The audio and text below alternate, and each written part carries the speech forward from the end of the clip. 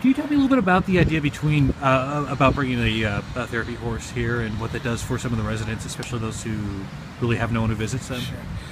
Our church basically, over the last 10 years, has examined and kind of investigated every point of pain within our community. That's why we've got chaplains riding in the back of ambulances with the police. And when we were focused on nursing homes, we found out that there's a percentage of residents in every nursing home that has never had a visit from the outside. It could be because of complete abandonment, or family live far away, or that they are old enough that they've outlived all their friends and family. So we started sending teams of people in, and then it was just a couple of weeks ago I sat down with Lindsay, and she brought up the idea that she's got a horse and she's training it to be a therapy horse. And I'll tell you, when we first brought it in, the place lit up like a 150-watt light bulb.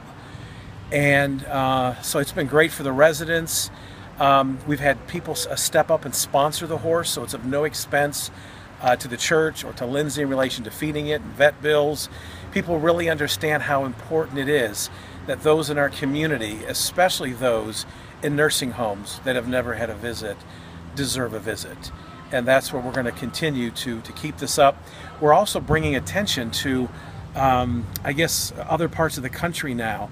There's another story that's going to run from our denomination, the Assemblies of God, and it's going to go out to about 10,000 churches in the U.S., and they're also going to be thinking about their community, their nursing homes, and what nursing homes have residents that have never had an outside visit as well.